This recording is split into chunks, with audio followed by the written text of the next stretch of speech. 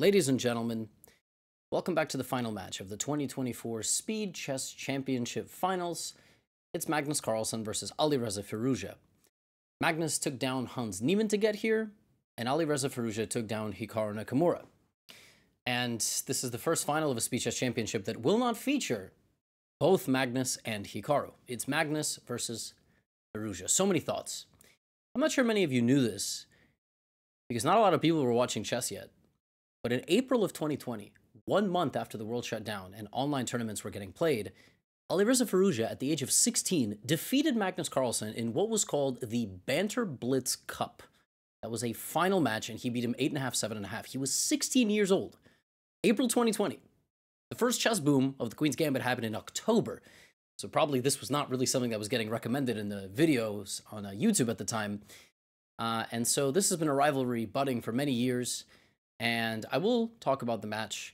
Very quickly, I just want to say thank you to everybody who showed up live here in Paris. I met hundreds of fans.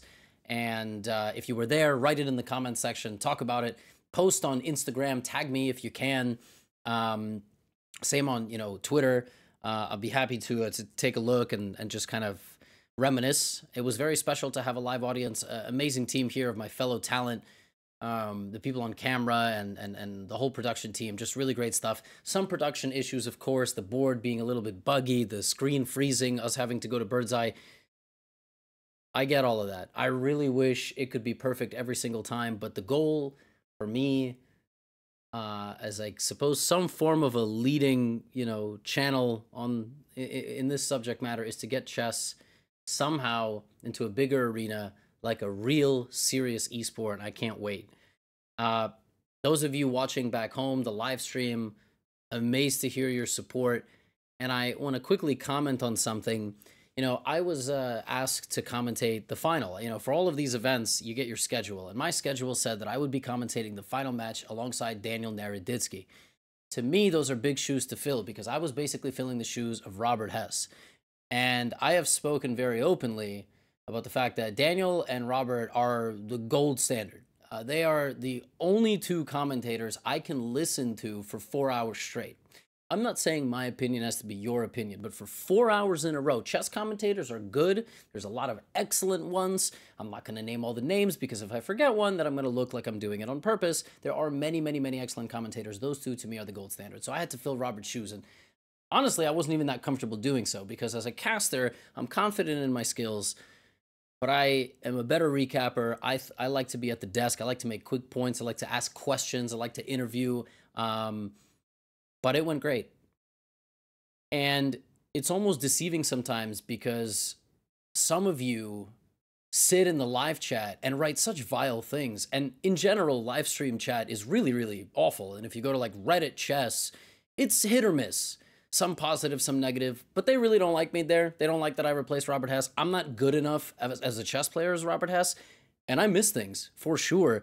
I get accused of making commentary about myself. You could argue I'm making this introduction about myself. Well, it's my channel, so suck it up, bozos. But I don't try to make anything about myself. So after the show, a bunch of the production team, a bunch of people close to me sent me messages like, that was an incredible show. You and Naroditsky were firing on all cylinders. And it put things into perspective that you should only take feedback and criticism from people who mean well and who you respect. And so many of you are positive. So many of you watch without saying anything just because you're enjoying the show and you're not writing anything. And I got to remember that, like, the scum of the earth that sits in the live chat and says horrible things doesn't reflect the reality. This is a PSA for anybody that wants to make any sort of content, and you're going to get feedback from these anonymous voices and blobs that throw whatever they want at you. That's all I have to say right now. It was really special. I really enjoyed. And to me, Robert and Danya are still the best. But I hope we made you happy. I hope we put on a good show for all of you. And let's get into the matchups. Matchup, not matchups. So it all started with a draw. It was a very tense first game. And this is game number 2. It was a Spanish. Magnus opened up playing a lot of e4, e5, playing symmetrically with black, and looking to hunt a little bit more with the white pieces. a6, knight f6, and d3 and b5. So Magnus staying to his true and tried, which is delaying the movement of the d-pawn in the Spanish, sometimes trying to go d5 right away if white had played c3, but because this is a d3 Spanish, we're not going to be getting that. h3, d6, c3. And the reason why Magnus now played like this is because he wants to play knight b8. This is known as the Breyer variation. Magnus has played everything under the sun, but the Breyer is a very long-term kind of game. It's going to be a long maneuvering game. The knight is going to go here, the bishop is going to go here, and then we're going to see.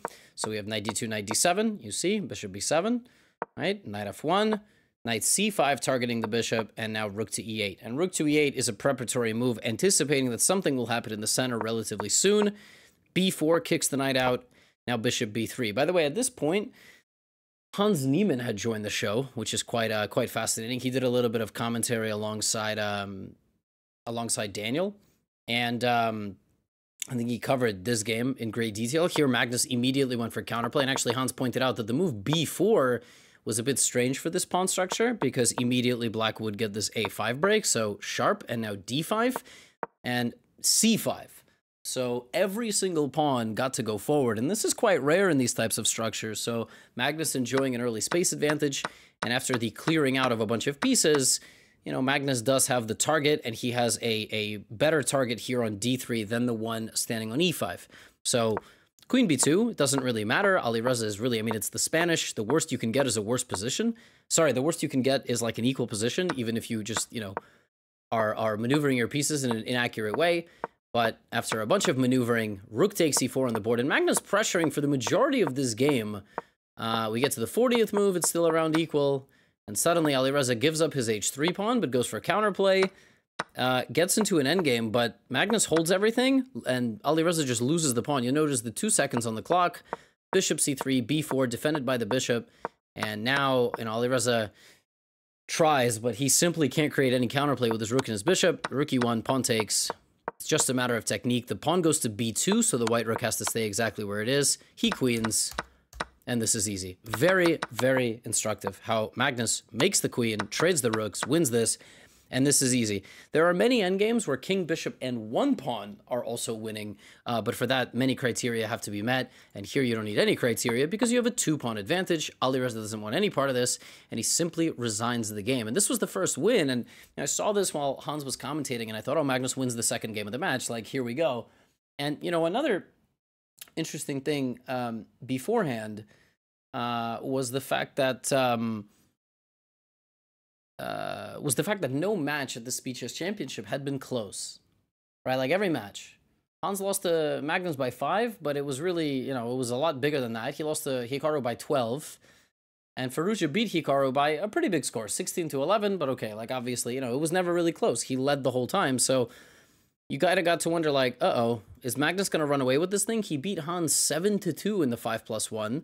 And this, you know, this is the king versus the prince. This is Alireza, the one that beat Magnus 8.5, 7.5 in April of 2020, back when not many people were watching chess. That was the Banter Blitz Cup final held on Chess 24. You know, e5, h6 was the setup that Alireza was choosing in the King's Indian. h6 a super rare move, a move that I've barely ever seen, and I mean, the simple point of h6 is just to prevent anything in the white position from going to the g5 square. We had queen c2, and this was a very instructive game as Alireza put the knight on f4, and then he played f5, and this is exactly the type of position that a King's Indian player wants. He wants to create same-side attacks.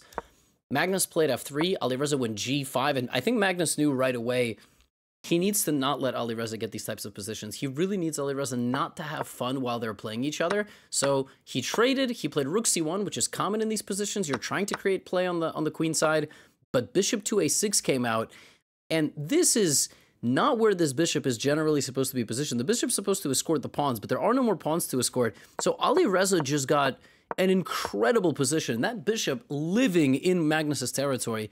Very unpleasant stuff. I'm gonna drink some of my mango lassi. By the way, got a little bit of Indian food delivered here. You know, buttered chicken. You know how it is. Also, Paris has garlic naan, which is a big thing in America. I don't know if it's a big thing in India, but garlic naan with cheese. Like, I don't know. Delicious. It was really spectacular. Westernized version, I don't know, but so tasty. By the way, look at this position. Absolutely swarming Magnus. And Alireza couldn't quite put the nail in the coffin in this game. Like, they both got to a minute, and it was somehow still even. Like, Magnus wouldn't lose. Shocking. 32-30 rating. And then it got into a really big scramble as both guys got really low on time, 14 and 30. And Alireza kept pressuring and pressuring, but suddenly he gave up his advantage. We got into an endgame. He's up a pawn, but, you know, the pawn's not necessarily going to be decisive. But Magnus ultimately panics, trades the bishop, and this is simply losing because you play knight c3 and the pawn's going to queen. It does. And now he wins in a very instructive way. By the way, important to note, knight and bishop versus bishop is a draw. You cannot win like that. You need at least one of the pawns, and then you need to escort it down the end to the end of the board. Knight d5, knight e7, and one pawn remained, and actually here Magnus just straight up lost on time. Although after knight e7, you know, he could have taken on g5, and he probably as a practical decision, this was the best thing to do. The reason for that being Alireza would have had 7 seconds on the clock with 1 second bonus time to get this checkmate. We would have, you know, could have seen how good his technique was, but he does win, and he strikes back immediately. And, you know, they get to playing again. We have another e4, e5, and Alireza plays this Italian. Magnus plays knight f6, h6, bishop to e7. This is not common. If you check the database with pawn to h6, stopping anything on g5, you know, what people do here after h6 is they generally play d6, and then they go for g6 or g5. So black likes to either put the bishop on g7, or play g5 and be aggressive, and it's actually not horrendous, but h6 and bishop e7 is quite something. Then we got castles. Both guys played on the queen side, not letting the other take any space. We had queen on b3, right? So Alireza played queen b3, Magnus went back to h7, and is trying to maybe do something on this side of the board. There it is, knight goes to g5, bishop f6, and you kind of got the sense here, like, what's going on? Now, Alireza immediately advances in the center. The second Magnus leaves. Rook d1, queen e7, and the bishop drops back. And b6, the bishop goes back to c4 because I guess it's, you know, supposedly looking to go to the d5 square. Rook b8, takes on g5. And here, Nereditsky was telling me during the commentary, he thinks that h takes g5 is the best practical decision because after h takes, you could potentially create some sort of attack, or you can put the knight on f4. But then we got bishop takes, and that bishop just somehow never really participated. And then here Magnus chose a bad plan. He tried to trade, but this allowed this knight to come to e3, and he just suffered the whole game. Alireza made slow improving moves, and at some point, king g7, h4, h5, rook d1, right here, something wild happened. I was going on a whole monologue about how Magnus is so careful when he moves his pawns, and he like really generally doesn't like to make pawn moves, especially, you know, considering they weaken the position. And then he thought for 5 seconds and went g5. And this just simply loses because it creates way too many weaknesses. Now, I suppose Magnus only calculated hg, bishop g5, in which case he's right. This is fine. But that's not what happens, and we get rook d6, which is the best move by Alireza, and he's threatening to not just take the pawn, he's threatening to take the bishop and get the knight to the f5 square, and rook d6 is just simply game over. Suddenly, White's position is way too strong. There's nothing you can do about it. G takes h4, he takes on c6, Magnus decides to, you know, try to go all in, but rook takes c8, sacrificing the rook. You take, but when it's all said and done, one guy's up a bishop. Now, a great move, queen c2, allowing queen takes g3, and here comes the queen to the second rank. There it is, playing defense, and now we have cleanup. The doubled h-pawns do not leave a strong impression. Alireza absolutely smooth like butter, chicken. And he takes a 2.5 to 1.5 game lead. This was huge. Alireza pulling out to an early lead in this match. And in the very next game, it was a King's Indian again. It was d4 knight f6. I apologize.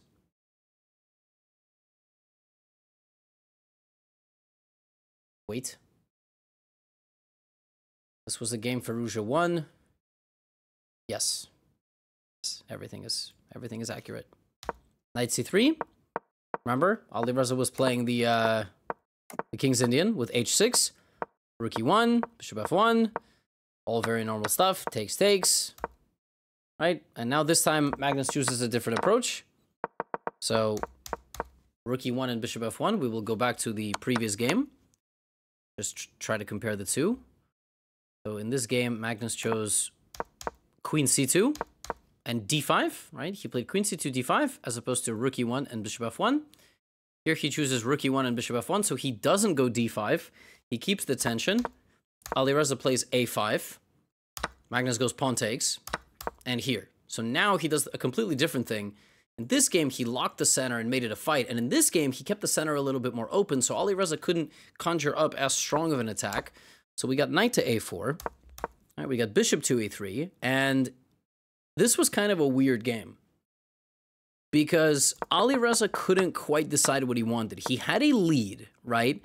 And c6 stops knight d5, but that was not really the plan. Actually, b6 and maybe knight c5 was the way to go in this position to try to trade here. And that's how the first game of the match went. The first game of this match was a draw, but here he goes here. Knight h5 generally comes with the idea of putting the knight on f4, but after knight to f4, white just goes rook d1 and c5. And this maneuver completely shuts down Alireza's queenside. So it's like Alireza jumped out to this lead and then almost relaxed for a second. And the second that he relaxed, Magnus just absolutely brutalized him. Like, he played c5, knight b6, just complete domination over there. Knight takes, he just got rid of the bishop. Without the light squared bishop, it's known that King's Indian positions are quite bad. b6, and here, Magnus needed to play a little bit more accurately. He took on f4 because what could be more natural, of course, than you simply getting your bishop recaptured in like 2 seconds. But actually here, bc5, counterattacking the rook would have been quite nice. Okay, the position is still better for white, but takes. Now e5, and this was just a horrendous position for black. And I mean, it really felt like Alireza won the previous game and then, like, really relaxed, just kind of put his pieces on squares absent-mindedly. And again, I'm not insulting the guy, I'm a huge fan, but he kind of chilled. And then it was a great position for white, who just put the pressure. Magnus just made improving moves, and he actually took a lot of time. He could have, I thought, played a little faster. Like, he really, like, rook e7 here, it took Magnus a full minute to play bishop takes f7. I think he was calculating rook e8. But, okay, he took on f7 with check, played rook d7, and then he, for whatever reason, like, got to a minute on the clock, but it was never in doubt. The pawn is simply too strong, and bishop e6, queen d4, and he checks a couple of times. He picks up, like, all the pawns and gets to the back rank, and he wins. And so he evened the match, and right around this moment, I had told my legendary co-host, I was like, Alireza needs to lock in, you know, because I really felt like here he won this beautiful game. He got 2 wins in a row against Magnus. Now it's 2.5, 2.5. And, you know, he did. He really did lock in, because in the next game, he went e4, e5, and it was in Italian. This time, Magnus played bishop c5 instead of putting the bishop on e7. And Alireza played his patented bishop to g5. Alireza really likes this system where black is baited into playing h6, g5 himself.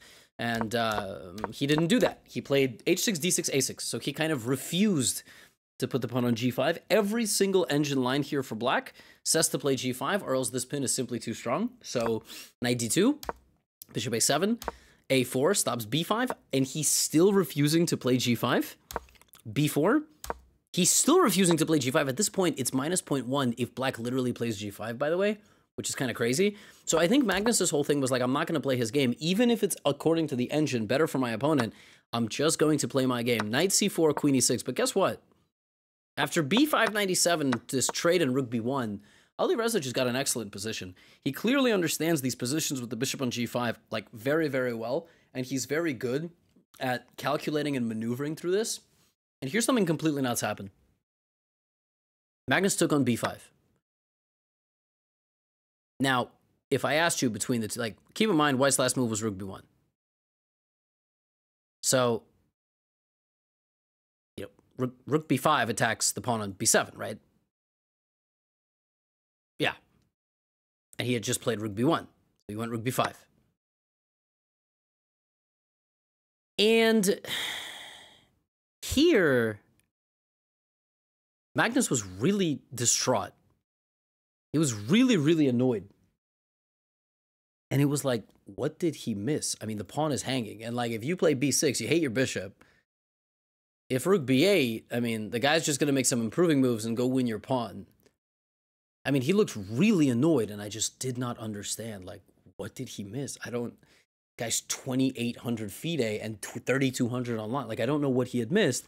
It goes rook b8, and Alireza just goes straight for the pawn, obviously, and takes on b7, and here, knight g6. And now some weird stuff started happening. So the threat is obviously some sort of counterattack on the king. You can't take the bishop because you lose the queen.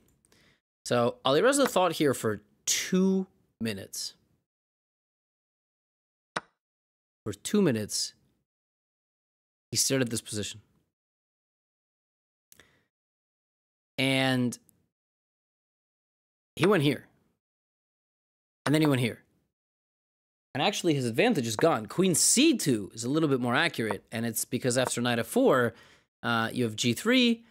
And everything is kind of protected in your position. So the knight can't really rush to f4. And also queen c2 sets up, just in general, d4 at some moment. As well as rook b1 always being available for a trade.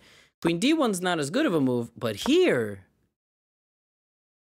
you know that your opponent is going to play knight to f4. I don't know why you don't go here. Black is going to go d5, and you can take, but you can also just come back. And, you know, black might go h5. I might even consider h4. And king g2. So Alireza spent 2 minutes, and here for reasons I can't explain. I do not know. I have absolutely no idea. g3 stops black's plan. Instead, he goes here. And he tries to fight against knight f4 with d4. Now Magnus is actually better. He misses how to be better. But all his pieces get in. His queen, his bishop, his knight, and his rook. And Alireza's got 8 seconds. And blunders queen g6. Magnus leaves the rook to hang. Queen g2 is a huge threat. Knight h3 is a huge threat. And all of a sudden, rook f2, queen e6, and Magnus is winning, and it's 6 seconds to 2 minutes. This was an Italian where Magnus deliberately didn't play the critical line because he didn't want to play into Firouzja's style and knowledge, got a worse position, made a move that was like a horrendous mistake according to his reaction, and then just... Alireza just let him off the hook, and he loses this game in an absolutely shocking turn of events. And I got another game here for you. This was the very next game. So this was a King's Indian. Bishop e2, d5. We've seen this all before. By the way, Magnus chooses the same setup, rook e1, right? And in the previous game, we had a5. So around this point, I told Danya, like, look, what just happened? Alireza just took a 1-game lead in this match. In the very next game, he kind of played with house money, like in this King's Indian game. He played with house money, and he got a losing position within 15 moves. And then in this game, he plays c6. And d5 now is much stronger than it was in the first game that I showed you, because d5, there was no pawn on c6. But this structure, with the rook on e8, there is no f5 now. It simply doesn't work. a6, Magnus stops b5 as well, and just the knights are stuck behind each other. And in the game that I just showed you, he got a losing position like 15 to 20 moves. This one's also completely lost. White is just totally winning. Because in the King's Indian, you either get this going, you get something in the center, or you get something on the queen side. And here you have nothing. You do not have anything. Knight to f4. Magnus takes. It's not even the best move, because here Alireza can get the bishop into the game. Magnus tried to go straight down, but it doesn't work. But Queen c3 played quite quickly, because on the heels of the game that he played quite slowly. Queen c3 is a fork, but he just blunders Queen b7. And you cannot take the knight on e5 because the rook on a8 is hanging and Queen f7 is a threat. We have this, and Magnus just very perfectly backs up. Happy to give away his center pawn because his a pan is so strong. And here Alireza just resigns because everything is winning. So we go from Alireza up a game after a beautiful game to playing a kind of a dodgy King's Indian and just sort of letting Magnus get back into it. Losing a game with white, you know, which was mind-blowing. Just absolutely, he was just winning this game. And then losing another game almost instantly in a King's Indian. And that was it. That was the match.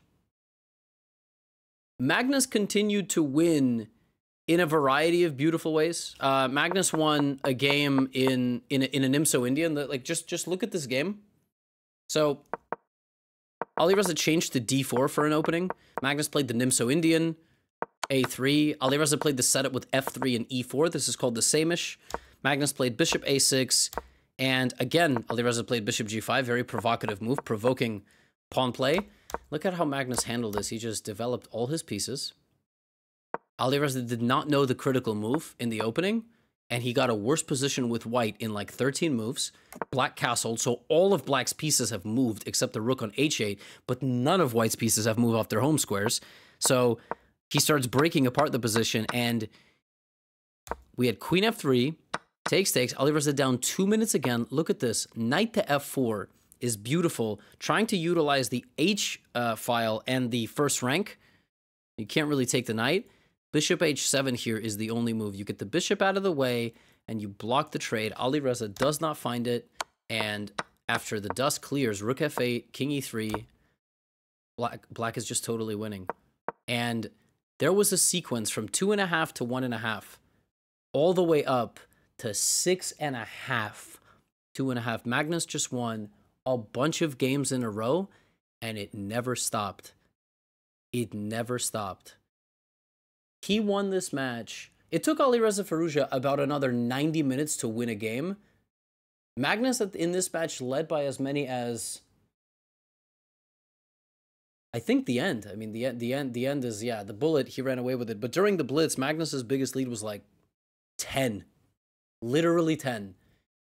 And he ended the 3+1, I think, up 14-5. And the final score of this match was 23.5 to 7.5. And he wins the Speed Chess Championship. I mean, of course, look, there was more games, but it was over in the 5+1. And then it was really over in the 3+1, and the bullet was the bullet. And he breaks the record for the largest margin of victory in a final, breaking the record of Hikaru, who I think won 22-8 over Wesley So, or 23-8 over Wesley So. This really proved that Magnus Carlsen, when he's motivated, when the lights are the brightest, literally in that arena, hundreds of fans around yelling, that's when he thrives. When he's got a guy against him, Alireza Firouzja, who he has touted as the only person that he would play in a world championship match in 2022, a guy who he's had a rivalry with for many, many years. He really enjoys playing Alireza in Blitz and in Bullet. They've played many, many games. He's probably played thousands of games against each other. But he showed up today, and the best example that I can give, it's like Novak Djokovic. Like, sometimes you just gotta, not this year. Not this year, although he did win a Grand Slam, I think, this year. Or maybe, no, he didn't. But he got into a final. But that's, you know, it's an equivalent. And Magnus is still pretty young. He's 33. Like, he's not old. But quite funny that he plays Firouzja and Hans, but he doesn't play Hikaru. He never played Hikaru, and yeah, just special to see. Really special. What more can I say? He wins the whole thing. I already reflected on the event in the intro of this video, and I just want to thank you all once again for the support. I'm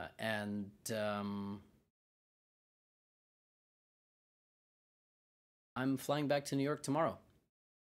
The future content on this channel is going to be preparation for the Pia Kramling match that I'm playing October 28th to November 2nd. A lot of you think I'm going to get destroyed in that match.